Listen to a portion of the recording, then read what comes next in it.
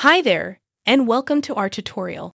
In this video, we will show you how to use awesome graphs for Bitbucket to export commits and pull requests to a CSV file in two different ways. Before we begin, let me say a few words about awesome graphs for Bitbucket.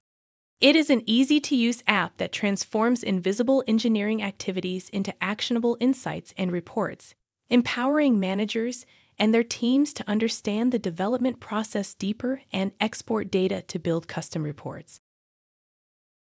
Now let's explore the first way how to export commits or pull requests from Bitbucket using awesome graphs.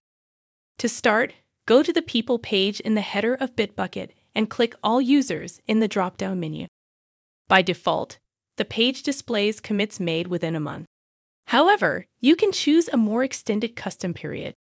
You can also select a particular team or users or combine these options.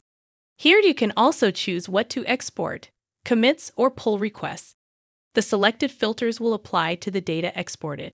When all filters are set, go to the Export menu at the top right corner, click on it, and select CSV.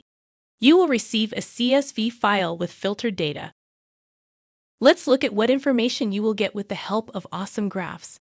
When exporting commit data to a CSV file, you'll get a list of commits with their details like creation date, author's name and email, repository and project name, lines of code added and deleted.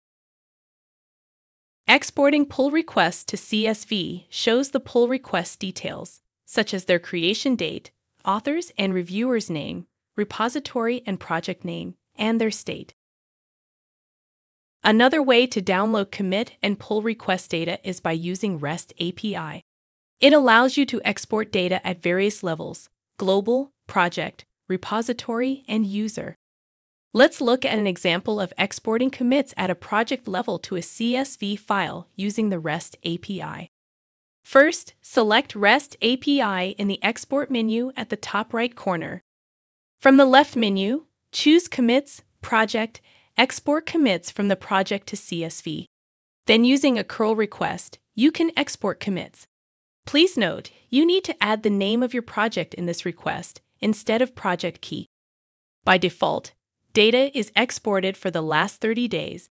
However, you can set a time frame up to 1 year with since date and until date parameters. Similarly, you can export pull request data. Now that you know how to export commits and pull requests to CSV, you can integrate this data into other applications and automate your workflows. If you have any questions, feel free to ask them in the comments below the video.